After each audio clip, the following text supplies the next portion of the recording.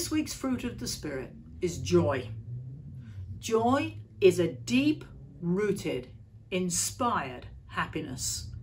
It's not influenced by outside forces or even by how we really feel on the inside.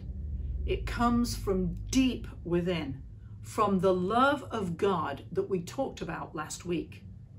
That love comes from a life committed to following Jesus. And that requires that our own character should be modeled after the fruits of the Spirit. Joy is the direct byproduct of a life lived in love. After the Israelites had rebuilt the wall of Jerusalem, and Ezra had read the book of Moses to them, all the people sat down to study and eat and fellowship together. They shared what they had with one another. Nehemiah says this, "This day is holy to our Lord. Do not grieve, for the joy of the Lord is your strength."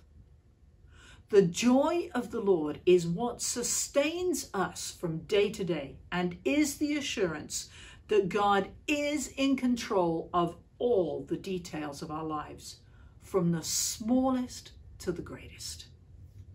This week, our spiritual discipline is to share joy of the Lord with someone special, or a group of people, or even invite someone who needs to witness joy in their lives to join you.